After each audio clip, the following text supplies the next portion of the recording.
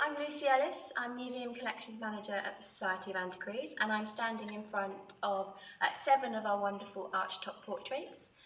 They have just returned from conservation because they're due to go on loan to Yale next year, and then onwards to Norwich Castle Museum for a very exciting exhibition entitled The Past and Treasure. And it's brilliant to put them back on display. They look so much better. The gold is popping, and I'm really excited to see them in their new display when they go away.